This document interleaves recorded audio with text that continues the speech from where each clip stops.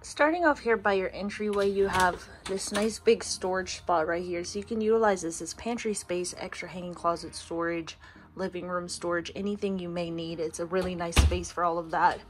Then you have a couple of double over double bunks. There's extra space and storage underneath that bottom bunk there.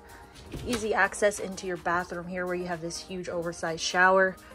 You're going to have corner shelves there, your medicine cabinet and sink down below. You have this huge dinette here with the pop-up table, so you can bring that table outside if you are entertaining or cooking outside.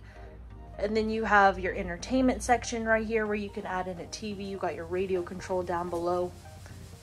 3-burner cooktop and oven. Microwave up top and sink down below.